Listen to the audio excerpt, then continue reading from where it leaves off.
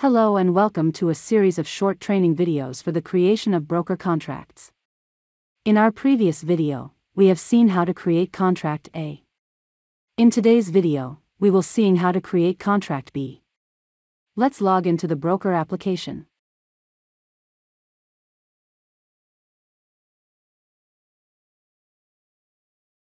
Contract B is required if you want to advertise the property requirements for a buyer. If you have a buyer fulfilling the requirements of Contract A, you can directly create Contract F by skipping the step of the creation of Contract B. Let's assume we have a buyer looking for a property. Click on Create Contract B. Here you can see there are two options: company and person, similar to what you have seen in Contract A. The first step is to fill in the buyer's information. Buyer information can be retrieved for an Emirates ID holder or a registered owner in DLD. Verification types for registered owners in DLD are a combination of the owner number that is printed in the title deed and by date of birth or Emirates ID or passport number. For all other scenarios, the buyer information has to be entered manually. Let's assume the new buyer does not have any records and we will enter the information manually. The buyer details form is comprehensive to capture various information as per the needs of the buyer. In this form, you can add one or more buyers. The buyer type can be a citizen, resident, or international. Based on the buyer type, the required fields will vary. The mandatory fields are marked with a red asterisk. Now, let's enter the mandatory information in documents.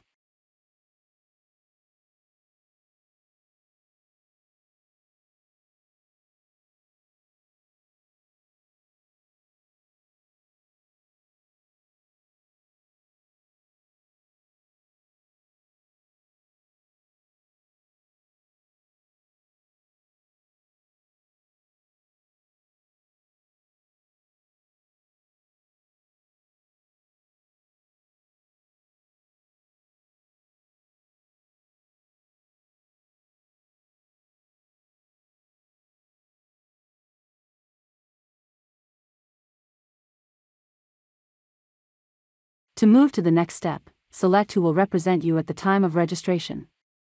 If the buyer is having a representative, you need to add the representative information.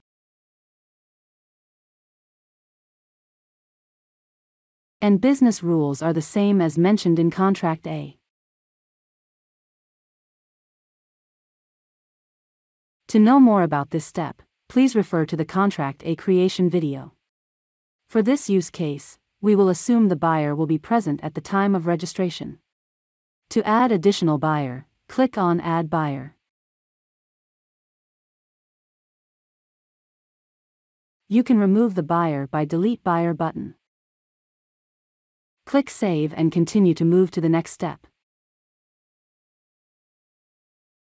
In this step, we will add the property requirement of the buyer, such as the property type, land, building, unit or villa, rental status, number of bedrooms, in which community, etc.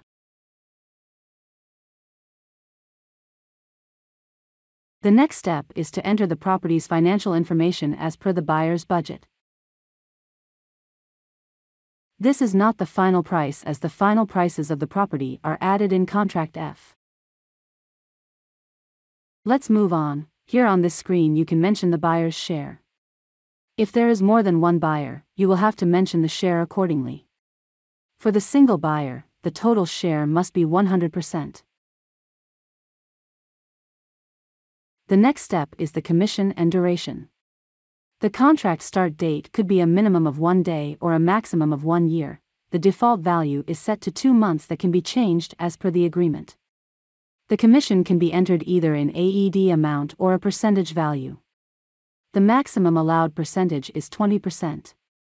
Followed by that, you need to mention whether the buyer is going to pay for any of the advertising fees of the property.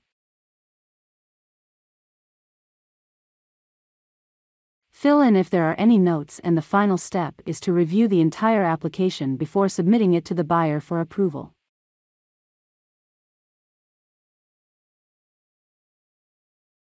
Click on I accept the above terms and conditions and submit the contract for approval. The contract is now submitted and the buyer will receive the link for approval by SMS and email.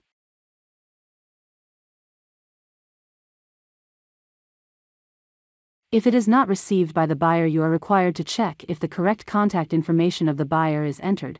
Alternatively, you can copy or send the contract activation link from the Contract B details screen.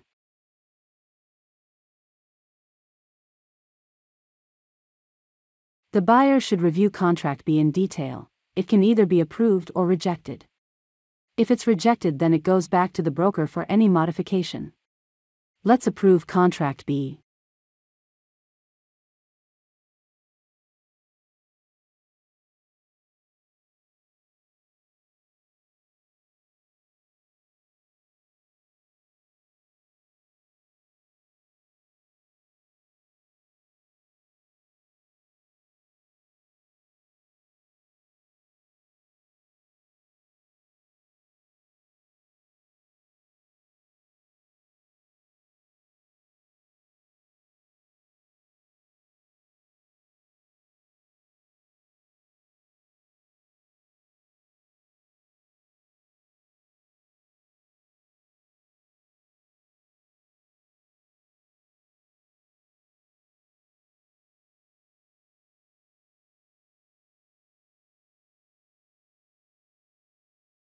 After approval of Contract B, there are additional actions that can be taken, such as extension, cancellation, download, and edit. This marks the completion of Contract B creation. Thank you for watching.